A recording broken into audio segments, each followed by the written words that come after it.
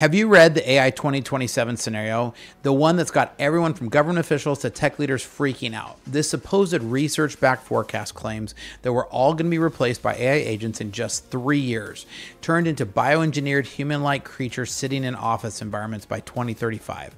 So what if I told you this entire scenario is built on science fiction rather than science? What if the biggest threat to AI progress isn't rogue superintelligence, but fear-mongering that's actually speeding up the very arms race it claims to want to stop? And what if instead of preparing for digital doomsday, we should be learning to work with AI to solve the real problems? So what I'm really going to show you here is this is actually a sales piece by a bunch of OpenAI guys. And I'm going to break down today for you why AI 2027 gets absolutely everything wrong and what we should actually be focusing on instead. Let's dive in.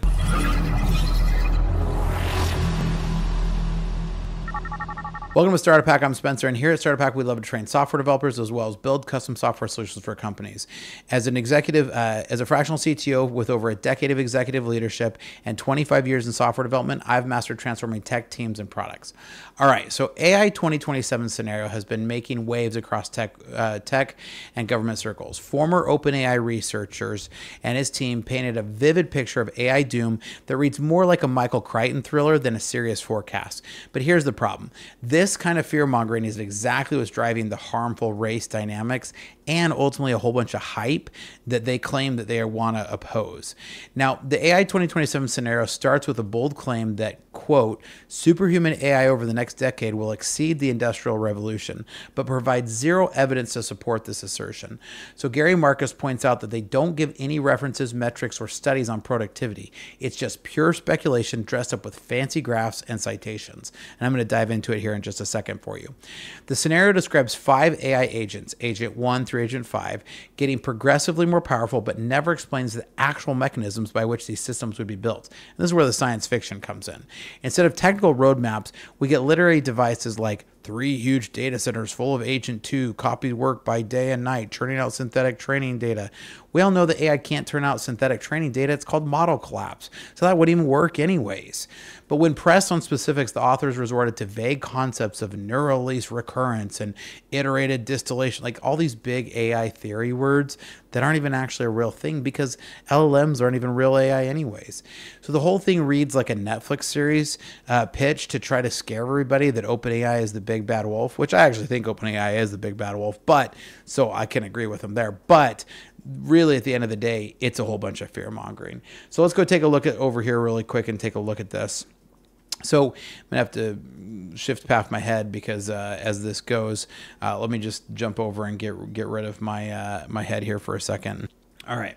So what we've got here is they start talking and they start telling this story. And as you'll notice this graph over here on the right, it shows this, so midsummer 2025, stumbling agents, right? And originally, this was originally published in April. I've kind of put this off because I actually really despise this whole article, but I'm going to address it here.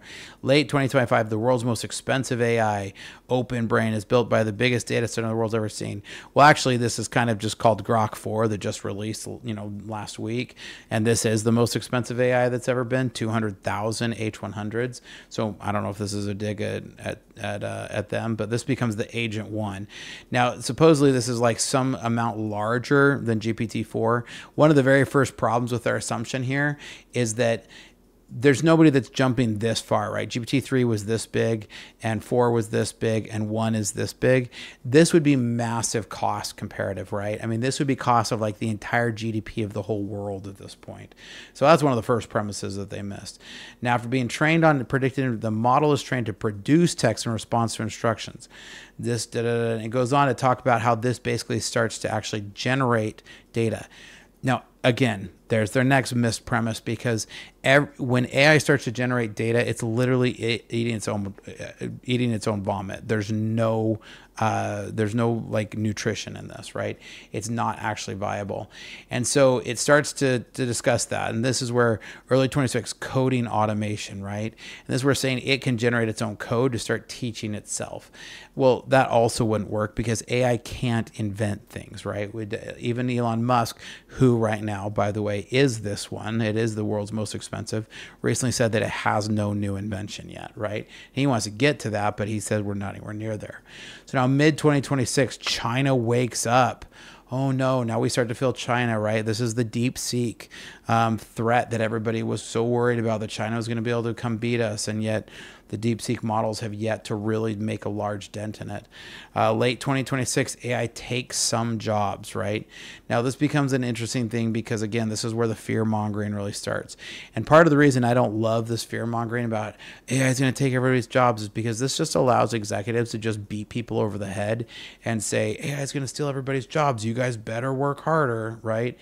Now, one of the things that Satya Nadella talked about is he said that he doesn't really see any actual impact until we see the GDP move. So in this place, we can see them start to talk about this and start to agree with this, because they're actually saying some key metrics is that the GDP actually starts to move, okay? Now, January 2027, Agent 2 never finishes learning. Okay, well, that literally doesn't even make sense, right? Like that's literal science fiction at that point. With new capabilities come new dangers. The safety team finds that if Agent 2 somehow escaped from the company and wants to survive and replicate autonomously, it might be able to do so. Look, you can turn it off. Like I don't buy that. Now China steals it because evil China is going to want to take over the world too, right? This almost sounds like the nuclear arms race that that was the Cold Wars of the 1980s. Now, again, I'm not like a huge fan of us handing over a lot of stuff to China here, but like ultimately, I don't think that's going to be a real thing. Now, March was an algorithmic breakthrough, right? 3 huge data centers full of Agent 2 copies work day and night, churning out synthetic data. The fact that it's synthetic training data is called model collapse. This will never produce good data. So right in there, they already are missing it. Alignment for Agent 3, because now their safety team try to align with Agent 3. Since Agent 3 will be kept in-house for foreseeable future, there's less emphasis on the usual defense against human misuse. Instead, team wants to make sure that it doesn't develop misaligned goals. Researchers don't have the ability to directly set the goals of any of their AIs. Like right now, this is called system prompts. So until we go away from system prompts, I'm not super worried about it. Now, after months of testing, Agent 3's strengths and weakness grows clearer. It passes their honesty test, etc. Now it comes into the national security. Now we just have Terminator-type models where everything starts to fall. The Cold War type era, the geopolitical super intelligence, right? We're just now into Skynet and a whole bunch of other fear-mongering at this point. So I think I already kind of debunked a whole bunch of this, but let's kind of break down a little bit more. So remember when we were promised full self-driving cars in 2017 at the end of the year by Elon Musk? Now, again, I'm actually a huge Tesla fan. Love my FSD. It drove me all over the place today. But at the same time, when we were promised that hallucinations were going to be solved in months back in 2023 by OpenAI, right? So it's not just Elon's making these, right?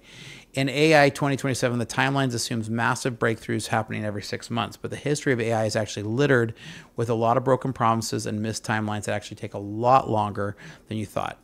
Gary Marcus actually calculated that you assign even a 5% probability to each of the 8 critical assumptions in their scenario, the total probability drops to essentially 0. Okay, so like this becomes a huge non-probability. Now, they claim reliable AI research agents will exist by late 2025, but that's basically tomorrow in development time, and yet we still can't even get agents to look reliable. Check out Grok 4, which has actually been released since then, and even Elon Musk says it still lacks common sense, right? So Ernest Davis notes that the scenario casually predicts AIs with PhD-level knowledge of every field by the end of 2025. Now, Grok says that they came out with PhD-level knowledge of every field, but it's still lacking common sense, right? So sometimes this is missing the forest through the trees on real AI progress. While AI 2027 fantasizes about AI Agent 4 taking over the world, real AI researchers are solving actual problems like protein folding, drug discovery, and climate modeling. I want to see it come up with a real physics engine, right? If they could get an LLM that could actually train on a real physics engine, that would actually be something super useful, right? Vitalik Buterin argues that the scenario assumes only one side gets AI superpowers while everyone else stays static. But that's not how technology diffusion works, right? We're seeing genuine progress in areas like code generation, scientific research assistance, and process automation that actually helps humans be more productive. So instead of preparing for fictional superintelligence, we should be investing in AI literacy, teaching people how to use it, being responsible deployment, so that, things like echo leak and super-based MCP errors that I've talked about, in my last videos, which make sure you like and subscribe, aren't happening. Now, if your company has systems that aren't connected, reach out to us, because here at Startup Hack, our specialty is connecting systems to help your company work to maximum efficiency. Check out startuphack.com/Spencer. So we talked about a lot of their gaps here. And I think ultimately this is a piece of science fiction more than it is actual science, right? And so I'm definitely not a fan of AI 2027, and every actual analysis by real people who understand the industry say that this is total hogwash and more science fiction than science. So rather than worrying about fictional super intelligence, we should be investing in AI literacy programs. The real opportunity is in human AI collaboration tools that augment rather than replace human capabilities across industries like healthcare, education, and scientific research. We need robust testing frameworks and safety standards for AI systems. International cooperation on AI governance could help ensure the benefits of AI are shared globally while minimizing risks and conflicts. We need to be building diverse interdisciplinary teams that include ethicists, social scientists, and domain experts alongside technologists, and this is crucial for responsible AI development. So instead of racing towards AGI, which I've talked a lot about before, companies should focus on solving specific problems. And this is what we're seeing. With the bubble bursting, companies are niching down. As they niche down, they're getting to specifics. A great example is Microsoft just released a study showing that they've got a bunch of medical breakthroughs in their AI research. Now, again, it's research, it's theoretical, and they aren't releasing it to the public because it's nowhere near safe or reliable enough. So we need to come up with valuable problem solving rather than a whole bunch of fear mongering. And I know everybody hates on me and tells me I'm an AI hater, but really I'm an AI realist. So I want to talk about that. And I love talking about AI, and I love talking about technology because I like to build software for people, and I like to help their companies work to maximum efficiency. So if you need help, check out startuphack.com/Spencer.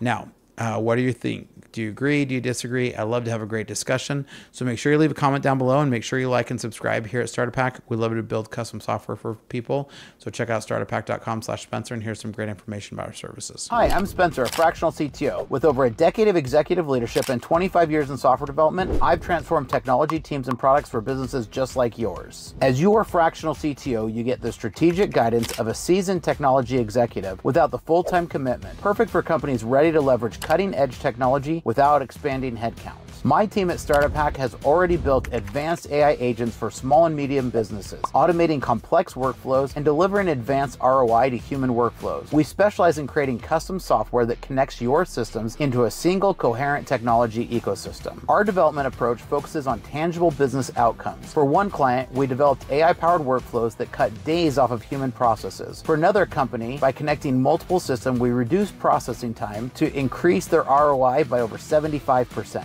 We don't just write code, we architect solutions that scale. Whether you need cloud system architecture, data integration between legacy systems, or custom AI agents that automate your unique business processes, my team delivers results that exceed your expectations. Having led technology for a lot of companies and launched 7 successful brands of my own, I bring battle-tested expertise to your business challenges. Our specialty is turning technological complexity into business advantage. So if you're ready to harness the power of AI and custom software to drive your business forward, let's connect. Together, we'll build technology that doesn't just solve today's problems, it positions you for tomorrow's opportunities. Technology leadership, decades of experience, AI powered. Reach out today and we can help you. Check out startuphack.com/Spencer.